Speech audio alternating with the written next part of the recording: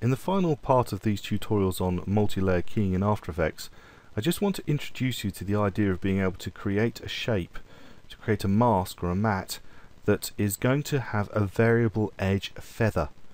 Now, you can't do this directly in After Effects unless you buy a plugin. There is a plugin available for it. I'm going to just quickly show you that. It's by Revision Effects, and it's called PV Feather, which is per vertex feather. And as you can see from the little video that they have, that you can actually do individual vertex feathering, which is actually very useful when you want to create very small feathers for some area, very big feathers for other areas. The pricing for that at the moment, as you can see, is $70, $69.95. A great little plugin and very easy and quick to use. But there is another way of doing it if you don't want to buy a plugin. This is a great plugin. If you do lots of masking work, it would be great to have it directly.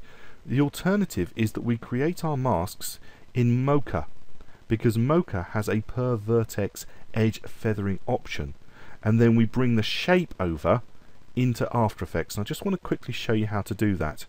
So I'm going to go back to my project panel. I'm going to take this original layered comp and I'm going to drag it down to a new comp icon, and I'm going to call it variable feather, just so that we can see. So select it and call it variable feather. And we've obviously got the layered comp directly back inside there, and we know that what we need to do is, say, draw a mask around the area that we've got a problem. But rather than drawing the mask in After Effects, I'm going to draw the mask and animate the mask in Mocha. So I'm going to go over to Mocha. Mocha for After Effects. This is CS5 and CS5.5. I think you need to have Mocha 2. So if I go about, you'll see this is Mocha 2. So you've got to have Mocha 2, because I don't believe that Mocha Shape is available for Mocha 1 and 1.5. So you do need Mocha 2 to do this, and this is a really wonderful feature. And if you want to know how to load it in, you simply do this. You go to Create New Project. Don't save this one, I'll show you from scratch. And then you choose your footage. So mine's on my desktop. You just select the first image if it's an image sequence, and it knows it's an image sequence. And you select Open. And then it tells you everything about it. You can see here that you've got frame ranges and the frame rate and the size, and if these are wrong you can change them, but I know they're okay. The only thing that I do tend to really change a lot is I click here, it says cache clip, and you click cache clip and it caches it straight in, easily to use. Click OK, and it says it already exists. That's fine, so I can overwrite it. Yes, and it's going to bring it in and it's going to cache the clip. I'll pause the video here and come back once it's cached. Okay, so that's coming in and that's now cached. So if I hit my spacebar to play, you'll see that the whole clip plays through. Okay, so we're going to work on this clip in here, and we can create our shape, which is going to be our mask in After Effects, in here, and then we can have access to the per vertex feathering feature that comes with Mocha. So how do we create our shape? Well, simply we choose this X-spline tool up here. Click the X-spline and then just click around the area that you want to deal with. Now I'm going to click a few points just either side of her arm, and I know that this is the one I'm going to have most problems with, just here where my core matte is an issue. And then I want to go along the middle of the arm where my core matte will fill in the transparency, and then I think I'm okay here. And to finish, you either right click or go back to the first point. And now we've created a shape, and it's called layer 1, and I always recommend you rename it. I'm just going to call this arm mask, for want of a better phrase. Hit return. So that's called arm mask, and I'm not going to track this, so I don't need to do tracking.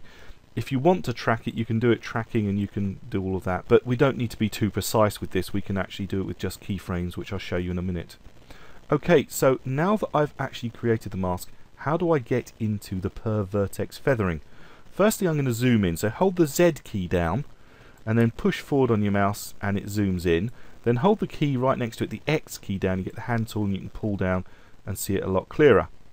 Okay, so now we can clearly see the shape we're working on. In fact, I'm just going to pull it down slightly more. Now look up here and you'll see that we've got some tools. We've got both move the inner and outer edges. We can move an inner edge with this one, or we can move an outer or an external point with this one. And I'm going to choose to move my external edge points. And when I pull them out, I'm actually creating a feather. And the further I pull them, the bigger the feather's going to be. I don't need a huge feather actually in here anyway. I just need a little bit of a feather. But when it comes to this edge here, I don't really want much of a feather at all, because this is where the semi-transparent problem is going to be. But up here I can have as big a feather as I like. And again, I don't want a huge feather here, because this is again where my problem's going to be. But I can have as big a feather as I like all the way along here. And if I think I need to add extra points, you've got this little button here that says add extra points, or point insertion tool. Click and you can add an extra point. And again, you can go back to your arrow tool then, and you can feather those accordingly and get the right sort of results that you want. That's now created feathering all the way around the edge, with minimal feathering here and here where we know we're going to have issues, and big feathering elsewhere where we know that it's not such an issue for us, because our core mat will fill in the gaps. Okay, so we've created that. Now we need to animate it, and to animate it, it's as simple. I'm going to just zoom out very slightly so we can see all of our points. So it's as simple as taking your current time indicator and moving it along, and then making sure you select this one here, which is both keys, so they're both moved together. Select, that's why it's got a little B.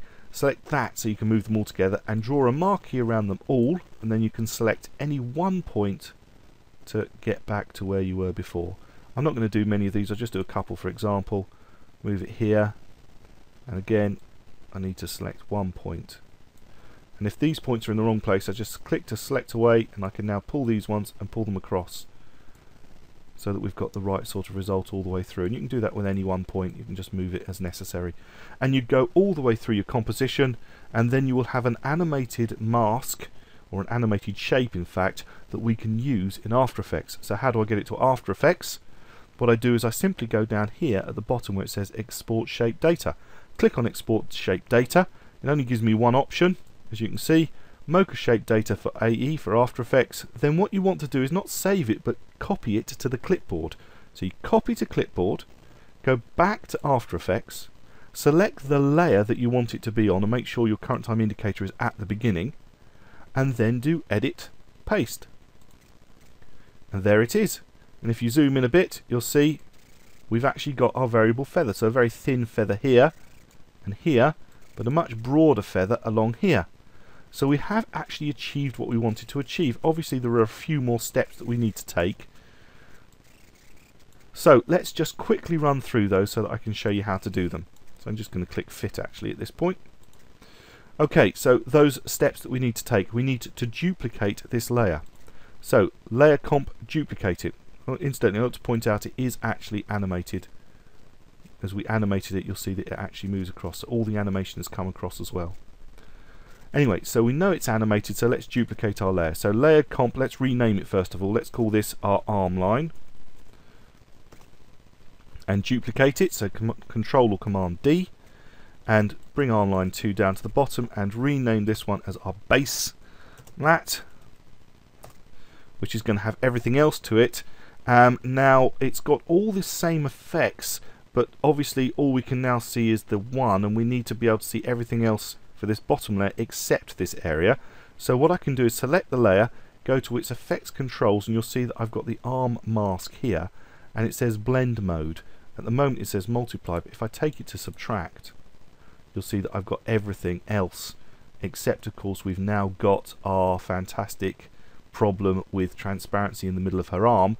But if I zoom in, you'll see that we've got much smaller areas where there could be potential problems, and maintain a good feather everywhere else. Okay, so how do we get rid of that? Well, we take our base layer, duplicate it, Control or Command D, take it to the bottom, rename that one as our core mat, and then delete any effects on here. So I've selected that layer, here's the effect, take that effect and hit delete. And then it's got rid of the problems. It's now the core mat.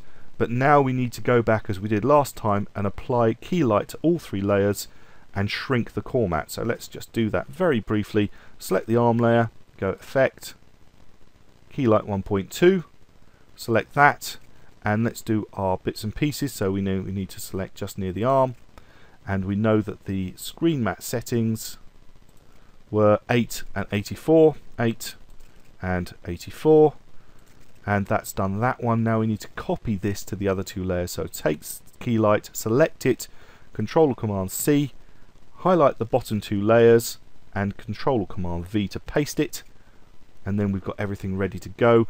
We select the core mat at the bottom, we open up our screen mat and we can shrink its edge, and I'm just going to solo it so we can see that, and I'm going to take the screen shrink grow and I'm just going to take it back 2 at the most, in fact 1.5, because we know it's less than that. So I've shrunk the edges of the whole thing slightly. I'm going to unsolo that, so we've now got the proper edges that we had. Select the layer with the problem, which is the line, and again go in, and I'm going to solo it just to show you it's just this bit here, and I'm going to pull this back. I think minus 0.7 did it, minus 0.7, and let's zoom in so you can see it a bit better when I do this. So minus 0.7, take that back to 0 and you can see it, so that's 0, minus 0.7, and then I might just want to pull out the screen softness a little bit, maybe the same sort of amount, just to give me a nice soft edge where there was previously a hard edge. And if I unsolo that, you'll see that it's all there, looking brilliant. Okay, so that's how you can deal with a specific line edge at one specific point, how you can use Mocha shape to get a variable edge feather. And if we go into the area, and let's just solo it so we know exactly where we were looking. So we're looking just here. If we turn off the solo, what's it like? Well, you can hardly see a thing. Yes, there might be a slight issue, but it's tiny because we use the variable edge feather from Mocha, which is a fantastic option from Mocha shape to solve this problem. So that's how we can deal with our line issues on our multi-layer mats and create something that looks quite stunning when we've finished. I hope you found these tutorials useful. My name's Andrew Devis, and thank you for watching.